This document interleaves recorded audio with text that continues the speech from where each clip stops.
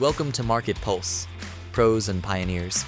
Each week, we talk with industry leaders in both marketing and entrepreneurship and business to find out all about their wins and failures in marketing. Right now, we'll hear all about their successes and wins and what's fallen flat so that you can take that knowledge and implement it. Learn from the best, from the folks who've been there and done it all, as well as people just like you. Thanks for joining us. This is MarketPulse, Pros and Pioneers.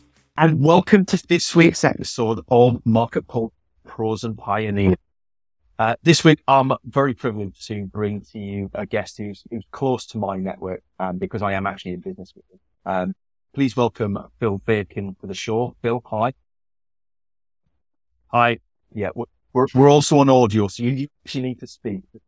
Waving's not, you know. Hello. Right, it's not just a video podcast. I know video is my thing. So that's where we are.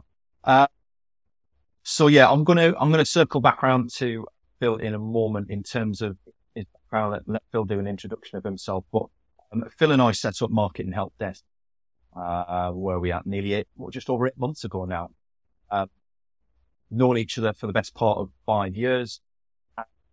The reason I have Phil for so long is he's one of the few marketers that I have worked with in person, have seen in action, and understand full funnel from front to back, including sales in with that. And there's not many marketers that I can speak for that have such a deep understanding of the sales side of things as well as marketing. So Phil's views are always a good balanced view for most businesses.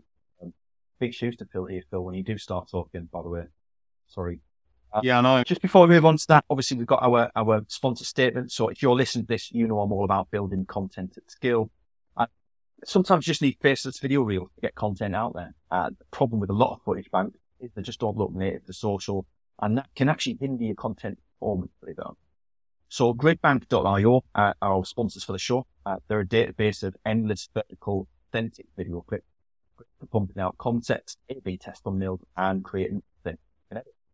If you're looking to get ahead on socials without burning out your team, you get 10% off your annual subscription. Just hop over to the website at gridbank.io, use code PAUL, and you'll be able to get access and 10% off that annual courtesy of our marketing show. So, to the episode for today. And circling back to the episode now, Phil, I would love you to drop at least one fun fact. I know you have many.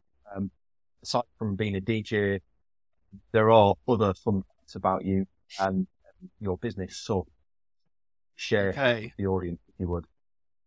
Fun fact on me personally, I can breathe fire, like a dragon. Paul's quite insistent that I record this as a video and set fire to myself. We need it. Campaigns, so like on past campaigns, could be that I've managed to sell best part of £10,000 worth of Viagra by email, which, considering it's a massive trigger word, everything trying to get blocked into your inbox, is a reasonable order, really. That's quite a brag. We'll not ask questions as to where the Viagra came from. We'll leave that for another episode on another show. Oh, not personal stock. Okay, as long as we're clear on that one. Good. But if you're ever in London and you need same day delivery, point you in the right direction. Whilst breathing fire. I love it. Phil, would you do me the honour of sharing a little bit of your background with the audience so kind of understand where your roots are in marketing, I guess? You've come to us as a marketing expert as opposed to just a business owner. I say just, like I'm just a business owner as well. But obviously you wear both hats most days. So how did you get involved in marketing? Okay, so accidentally, it's in reality, I started off life as a techie. I was working in IT and we had a website and it was left to the IT department to look after because it involved a computer. I moved on from that role and moved into a manufacturing company and lo and behold, look, there's a website that must be looked after by the IT department. And from there, that then grew out to photography, design, event management, CRM management before CRM was a significant thing. And yeah, that was kind of where I started, really. As part of that, I had to build up a strong relationship with the sales team as well. That's kind of where everything kind of grew from. Marketing and sales have to work together. You've done that at various sizes of company as well, right? Like, so it's not just smallish companies, not medium-sized companies. You've done that at enterprise level as well, right? Yeah, I've done that across the board. One of the things I've always maintained is, as soon as I walk into a job, when it's been me, I go make friends with the sales team because they need me and I need them, because without the two, they don't work. And then now that also spills over into the customer experience team as well. Because actually, sales and marketing both need customer experience, and customer experience doesn't exist without marketing. So it becomes this cyclic beast. To be fair, it doesn't exist without sales either. They all have their part to play. I actually, a wonderful quote the other day by Antoine, who's going to be our guest on another podcast in the not too distant. Antoine's quite a well-known figure in the sales development industry. And what he quoted is, and this is rare, right? Coming from a sales guy, and he said that, sales is just a function of market. It's not a separate entity, function of market. And I think that's an interesting perspective to take, and probably the right perspective, whether people want to admit it or not, right? Yeah, it depends on how you want to look. You could look at marketing as being the fluffy side of sales. It's the pretty bit that lures people in and gets them interested, and then sales come along to the agile, hardened salespeople come along to flog it. But in reality, that shouldn't be the case anymore. It should be marketing should have done so much of the legwork before.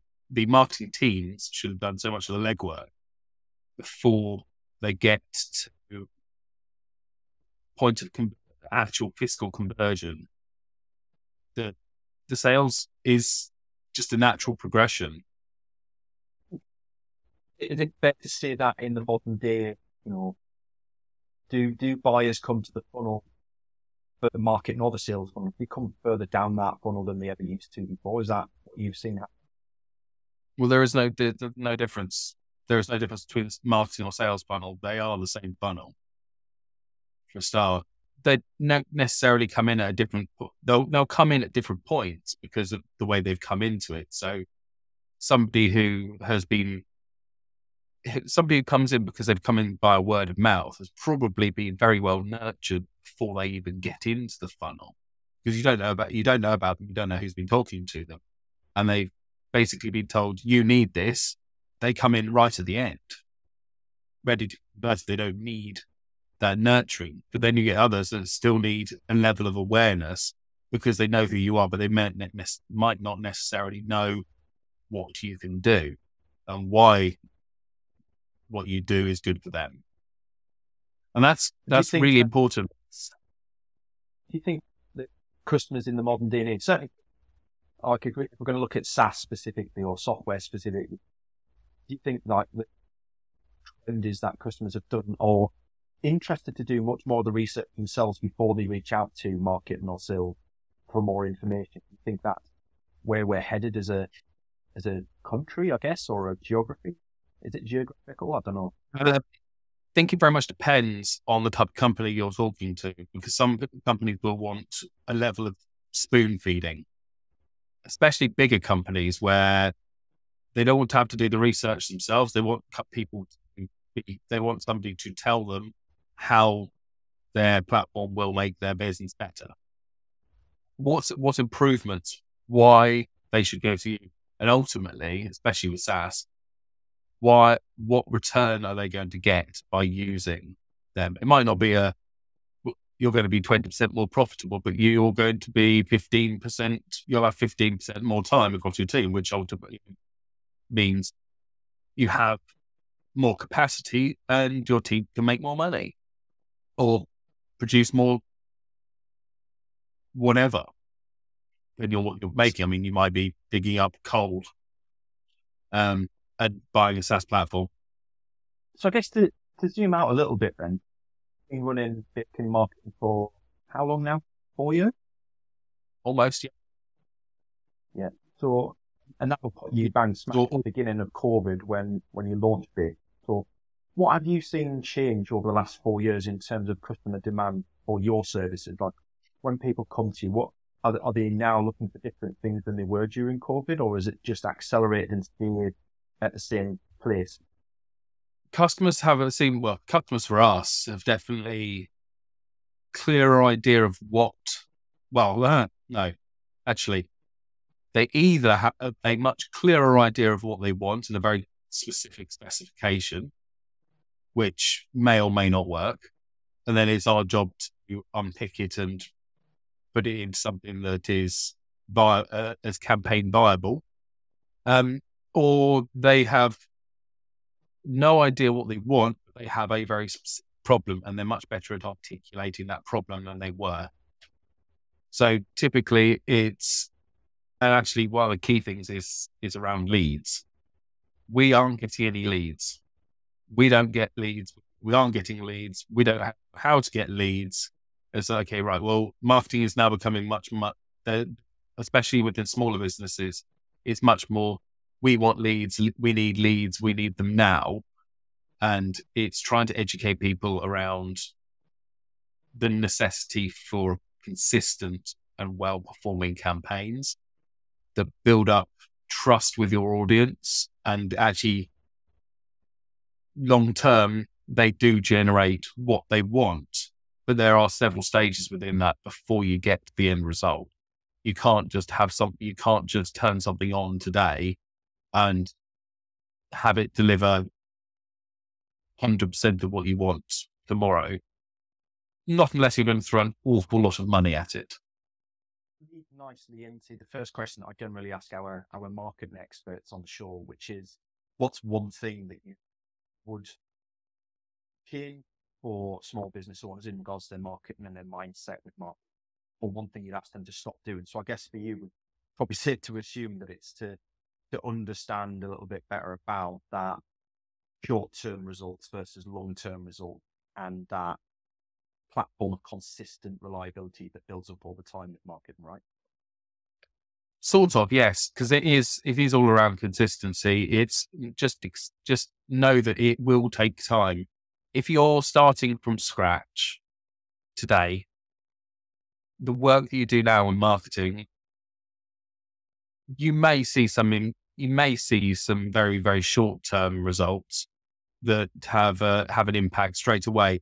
But those short-term results are going to be outweighed by the fact that you've then got 6 months of nothing coming, no results coming in off the back. And then it puts you in a position where you feel disheartened that you're doing all this work, you're doing this marketing, and it's not having an impact. Whereas bigger companies will be putting their heads down, keep going, push forward, because they know that it will come out the other end. So small businesses need to have a much bigger, they need to be thinking much more like bigger companies so that there's an acceptance that it's not going to work immediately. And the work you do now has long-term benefit. And I know as like somebody who started a business a year ago, I've been down this exact path, and I preach to my clients that they need to keep their faith for the long term, but I still have days where I sit there and, to your point exactly, I'm sat there staring at the screen thinking, I need something to come in, I need something new, and is this working? Should I be doing something different? I think it probably boils down a little bit also to the fact that people who are confident enough and experienced enough to start their own business have experienced that moment, certainly within corporate life or within previous roles, where they need to pivot regularly. If something's not working, you don't just stick with it, you move on to something new. However, that's kind of the opposite for a lot of marketers. Whilst you shouldn't stick with something that doesn't work, you've got to stay with it long enough to prove it doesn't work, right? Yeah, but there's ways around pivoting without having to pivot. So your content strategy isn't working. That doesn't mean to give up on content. It just means change your strategy. So don't just go, oh, well, blogs and social posting doesn't work. Well, no, it won't if you just stop it completely and forget about it and go, right, well, I'm not going to do that anymore because I did it for 3 weeks and didn't do anything. One, you need to build up consistency and you need to build up trust. So let's take content marketing out and strategy as a good example here. Build a plan, define your goals, define your activities, and hold yourself accountable for doing them. The same way that if you were in a bigger company, you'd be the marketing executive, the marketing manager, the marketing apprentice, and you'd have a boss holding you accountable for it. But you're now the boss, but you're also now a marketing person. So you need to hold yourself accountable for doing those things. And then you need to measure the results of those things, not tomorrow, not next month, but in 3 months' time to see what impact those things actually had.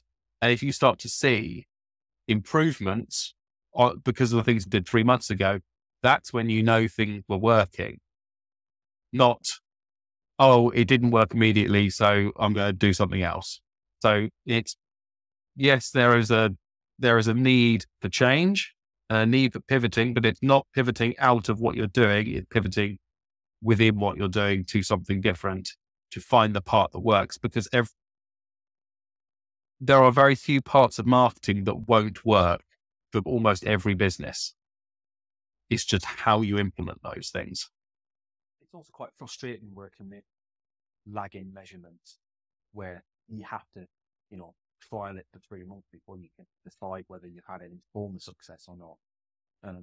I think that's probably only going to get worse as we move forward as a race, right? Like we commented as I opened the podcast, I looked down at my phone and I had 43 notifications. I'd only not looked at my phone for an hour. 43 notifications. And we're living in the age where, we're trained for endorphins and adrenaline rush in the now. You've got to pick your phone up, you've got to answer the notifications, you want a result now. And this is one area of life where we just have to accept that we need to be patient with it, to treat it with respect and dignity, I guess. I don't think anybody's ever said that about marketing before, but it's an element of that, right? Like it's got to be nurtured. Then to change aspects a little bit, you've obviously worked with a lot of different clients across a lot of different industries, lots of different size businesses. Is there anything that you're seeing trending right now that seems to be working more or less across the board, that was working well in some regard for pretty much everyone, that maybe wasn't in the not too distant past? It's a tricky one, because actually there are some things that work across most industries, but then there's certain things that just don't work in others. So anywhere where there's a security element, so cybersecurity, for instance, it's much harder to sell and a much harder thing to market when you try to do it through sort of cold outreach. In fact, it's nigh on impossible to do it through cold outreach, because it literally goes against grain for everything that it stands for. So that then comes back to how else do you do it? Well, the answer there is to start looking at other activities and not just go with the flow with everybody, incorporating both digital and offline activities. People don't consider both. Digital is very straightforward. It's very quick to implement. And with exactly, you can do it. AI powered this, that, and the other will create most of what you need very, very quickly, albeit not always amazing. And you still need to give it a good polish, but it gets you 80% of the way there for 20% of the work. But then you forget that there's everybody else like you is doing that same thing. So you're just filling the hole with noise, and nobody can hear what you're saying. So you need to do something different. And companies that do something different will succeed. I'm not going to say what that thing that is different is. There's one, you need to speak to me about that.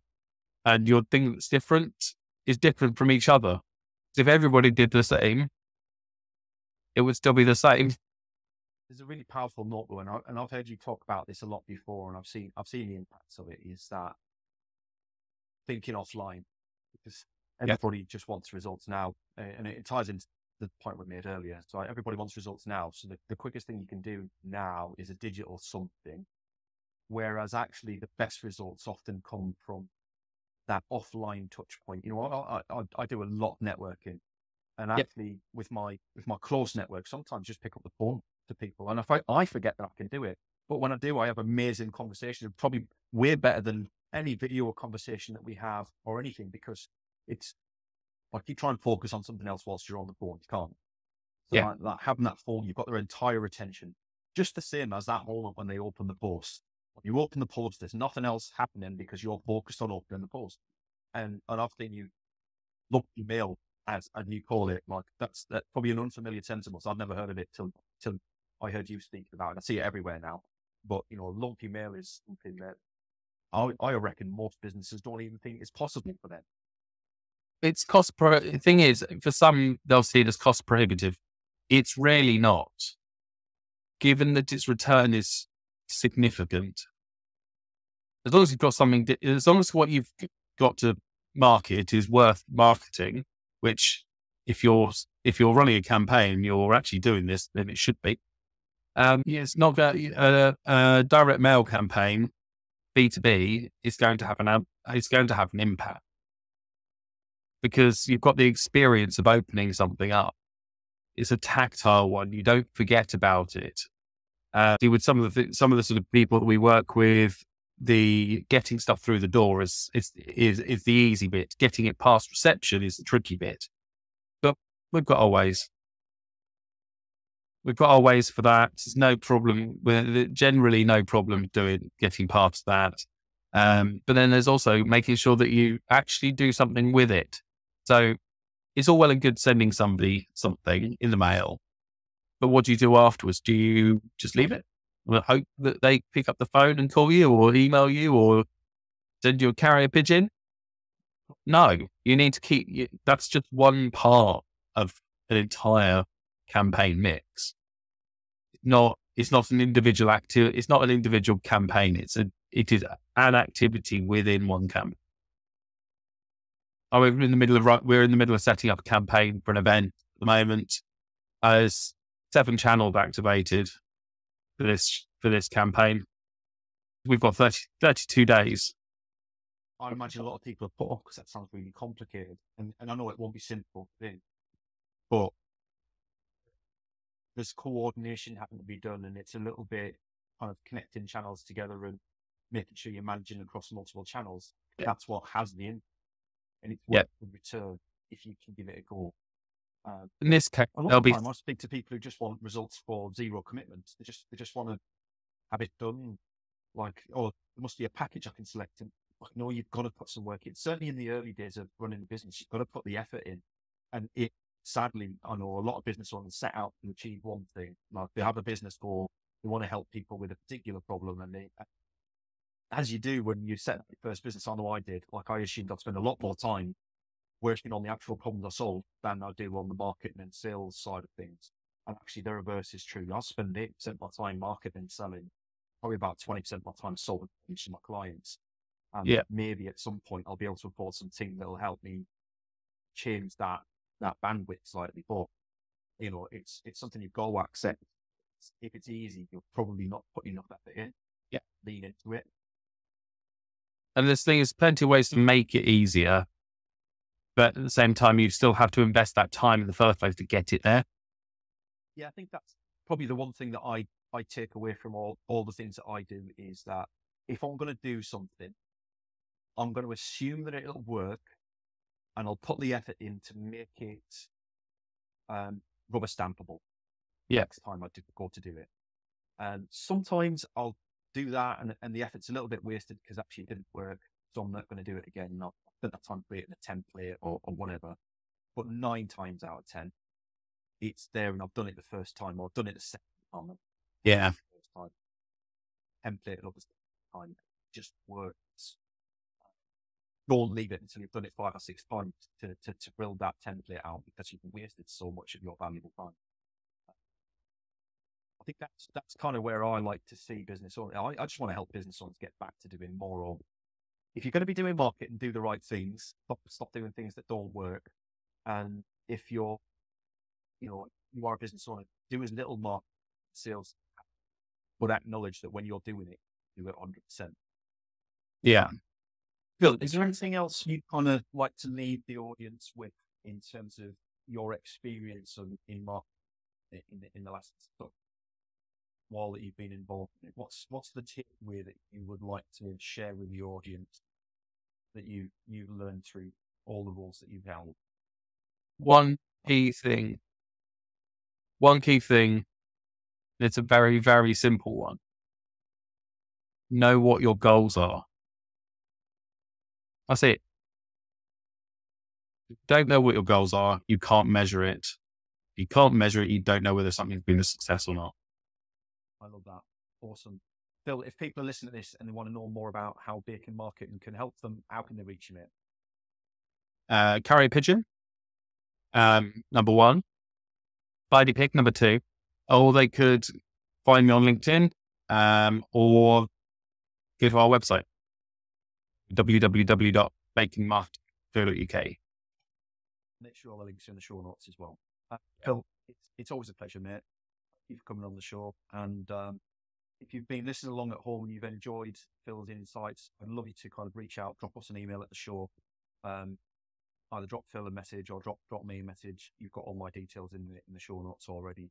And we will see you next week for our next guest at MarketPulse. Thanks, everyone. Bye-bye.